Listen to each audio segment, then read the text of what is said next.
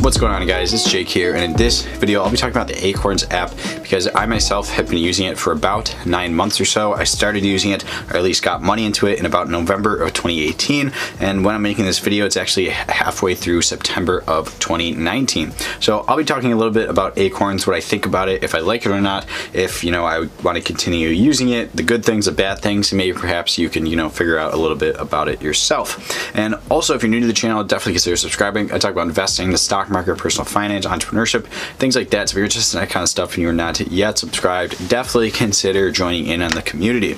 But other than that, getting into it, so Acorns app, if you're kind of more unfamiliar with what they are and you really have no idea what they do or anything like that, so basically they're an investment platform that you can use. They're really easy to use. They're actually pretty cheap to use. And with this, you don't actually have to do a whole lot of work. Acorns does all the work for you. So with Acorns, you deposit money into it and you get 5 portfolio choices, from kind of not very risky at all, more towards the conservative side, and then a little bit more risky towards the, I guess, less conservative side, or I forget what they actually name it, but I'll show that in a couple of minutes or so. But either way, you put the money in, Acorns does all the investing and all that for you, and it's more for a long-term investing strategy. It's not necessarily for someone looking for trading, because you can't really do any trading with it or anything like that. It's for people who are trying to save up for the long run, whether it be retirement or maybe just a few years, whatever, it doesn't really matter. And one super awesome feature that Acorns have that they advertise about that I think a lot of people like is that you can hook it up with your credit or debit card, and whenever you make a purchase, it kind of rounds up and takes that spare change and puts it into your Acorn portfolio to save and invest for you. So it's really an app that has some pretty cool features that allows you to invest in the stock market and just have some investments that are going to grow over time without having to do a whole lot of work. And honestly, I personally like it, and I think it's a pretty solid app, but there are some things that it can improve. But anyways, first I'm going to show you, pop up the app on the side over here somewhere, and kind of show you how my Acorns is actually going. So the Acorns app should be up somewhere over here. And if I go to my portfolio, which goes to the core performance down here, and if I go to performance details, it will show you how well and how much my portfolio has actually been growing. So as you can see, I have $68 in my account right now, and this kind of major jump right here and drop was just from me simply getting money from, I think it was just from referrals and then withdrawing that money. But either way, if we look at how it did right here, overall I'm up 4.49%. And then if we go to the 1 year chart, if it loads, I started on November 29th or like 28th or so, somewhere around there, and as you can see, it goes up all the way today to September 16th, and I've still done 4.49% in the past year because it hasn't quite been a year yet. Then if we go down to the 6 months mark, I'm up 3.45%, and then 1 month up 2.26%, and then 1 day, actually I'm just down today, but that really doesn't matter too much. But anyways, I mean, overall, looking at that and comparing it to just the general market overall, it's really not bad. And then when you actually look at what type of investments I'm invested in, which I'll look at in a second, it kind of overall makes sense, and I think is actually pretty decent. So if we scroll over here, I'm going to go to, I guess, the percentage amount, because that'd probably be better off.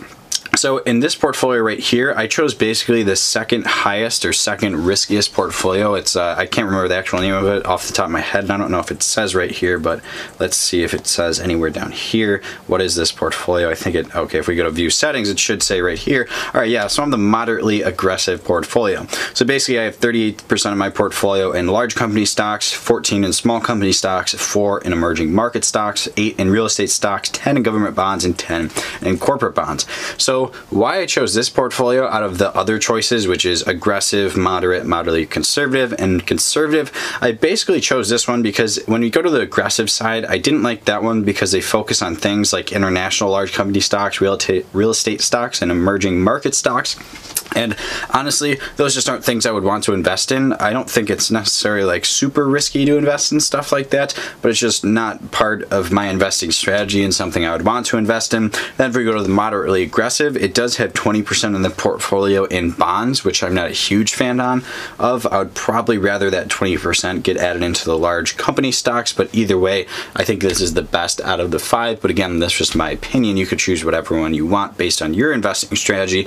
But anyways, if we go back to my portfolio over here, And we go to these performance details and go to the percentages. As you can see, the percentages are pretty much spot on to what they were and what they're supposed to be. So large companies, 37, almost 38. Small companies, almost 14. Emerging stocks, almost 4. Real estate's 8. Government bonds, almost 10. Corporate bonds, almost 10. And then international large stocks, almost 16. And then shares don't really matter too much because I really don't own that much or have that much in my portfolio. But anyways, talking about Acorns overall, so I really do think it is good for what it does. But just to be very clear, if you're going to use Acorns, this is for a long-term investing strategy. This is not for anything like short-term or anything like that, like trying to day trade or do even any some sort of swing trading. That will not work on the Acorns app. It is definitely for people who are looking to save for like retirement or just down the stretch. It is not for people looking to join in the or to invest in the short term. So overall, comparing Acorns to some other like brokerages that are free to use, they're very cheap. Acorns is free if you're a college student for like a certain period of time. I think it's like 6 months or something like that. Then beyond that, it's $1 per month, and then it actually charges a very small percent of portfolios over $5,000. So looking at what they do and how much they charge you, I actually do think it is relatively fair. Now, I personally use Robinhood and M1 Finance, which are totally free to use, and that's where the majority of my money is in the Robinhood app, and those charge you absolutely no fees at all, not even $1 a month. But looking at what this does for you, I actually don't think that's that bad of a price, because there's probably people out there and other apps and brokerages that I actually know of out there that charge you way more to do what they're doing, not even at such a good level. So with Acorns, it really is super easy to use the app overall. It's not, I really don't think it's complicated at all, even for someone who's a beginner who's never invested or never used anything like this before. It has the automatic deposit feature, which I think is like, that's kind of what attracted me to it more than like what the actual app does or what they actually invest in and stuff like that. Because when you're looking at something like Acorns and you're trying to, or just trying to get a savings account going or an investment portfolio going, one of the biggest things that people always forget about that is absolutely key to growing your portfolio regardless of what it is depositing money. That's really is one of the biggest things. A lot of people look at their portfolio day one and, you know, let's say it's $1,000 or something like that. They look at it day one and then go, you know, I want to grow this portfolio to $10,000 just by capital gains. It's probably not very realistic. You're probably only going to grow it that much through capital gains, through dividend yields, and by depositing money into that portfolio. So that really is a crucial feature that I have yet to see any other brokerages or apps have out there. I know Robinhood doesn't have it, M1 Finance doesn't have it. They do have like automatic deposits, or where you can basically schedule your deposits throughout the month or the week or whatever, but I have yet to see any brokerage or any app or anything like that have a feature like Acorns, which is really top notch. Honestly, I really do like that feature a lot. But one thing I don't like that much, and I think could use some adjustments, is their investment categories. So like I was showing before, they have 5 categories. It goes from conservative to aggressive. I have one that's moderately aggressive, so it's kind of in the upper middle part of it, and it's not quite in the middle. It's I guess what they would call aggressive, not necessarily what I would call aggressive, but either way. So they have 5 categories to invest in, and I get why they do have that, because I think their whole idea around it is to make it really simple, make it super easy to use. But I think they could have more categories and give you a little bit more leeway on what you specifically want to invest in, maybe perhaps by allowing you to individually change those percentages or something along the lines of that. Either allow you to actually change those percentages, or to allow you to like create more portfolios that you could invest in, or just simply have them give you more portfolios to invest in. Because I don't necessarily like, not any of these 5 portfolios are one I invest in like in my Robinhood portfolio or in my M1 Finance portfolio. And to be quite honest, I think they could have done a little bit better, and maybe could have done a little bit better with naming, because I personally think if you're looking to long-term, you know, be a long-term investor, never touch that portfolio again. I actually made a video last week about it, so definitely check that out.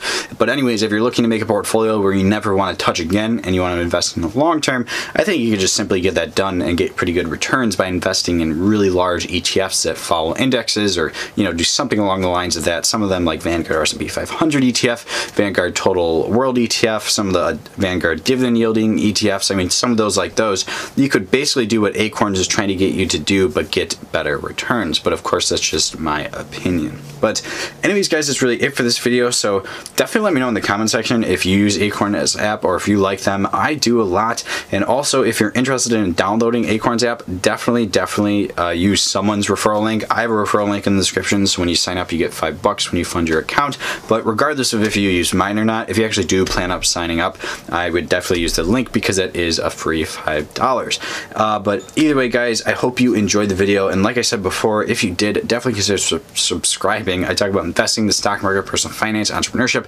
things like that. So if you're interested in that kind of stuff, definitely consider joining in on the community. And also, if you enjoyed the video, it really helps with the YouTube algorithm if you leave a like. And even if you didn't like the video, you thought it was terrible, feel free to hit the dislike button because that supposedly helps with the algorithm as well.